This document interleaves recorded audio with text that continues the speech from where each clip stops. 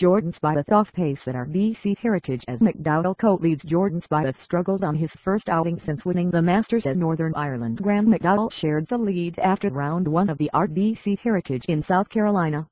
Spieth, world number 2, claimed his first major at Augusta on Sunday, but shot the 3-over par round of 74. McDowell, 35, who last won at the French Open in July, shares the lead with American Matt Every on 5 under. Poulter is 3 shots back, with Scotland's Martin Laird 1 over. Spieth, who has not missed a cut in 7 tournaments, was the focus of much attention, but the 21-year-old American damaged his hopes when he found water and went on to make a double bogey on the 14th. Asked how many interviews he had conducted in the run-up to the tournament, Spieth replied, "I'd lost track. Just getting to experience all these incredible things, whether it's a business interview, a sports interview, appearing on the David Letterman show, meeting President Clinton, a lot took place and it's almost sad to leave. I've got a good feeling about tomorrow.